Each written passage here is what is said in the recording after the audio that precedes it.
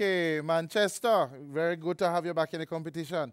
Earth, Wind and Fire, very ambitious piece. Interesting arrangement. You move through some jazz chords and all kind of things. You segue into reggae and all kind of things. Your tone is very nice. Costumes very nice. There was a little section though where you kind of fell into a little rut, but you got yourselves out of it.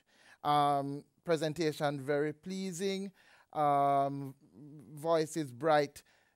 You're competing. Well done. I hope to see you sometime in the future in the same competition. This year? Yeah, this year. Okay. I have 5 letters. D-I-T-T-O, Ditto. Oh, Dennis, that was inspired. All right, Manchester, I always love to hear you guys. I always love to hear your voices and your blend and everything. For me, though, this song is like a groove song.